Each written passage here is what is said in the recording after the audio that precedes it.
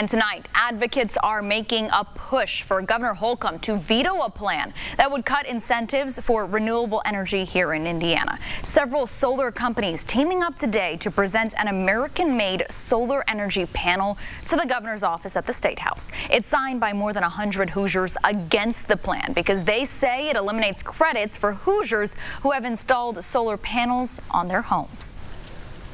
The signatures represent individuals and also businesses across the state that are in opposition to Senate Bill 309, both rooftop solar owners of residential as well as companies such as ours that are trying to grow and to create jobs and opportunity in the state.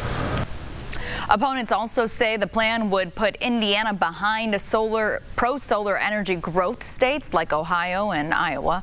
But supporters say solar energy is a strong enough industry that it doesn't need those incentives.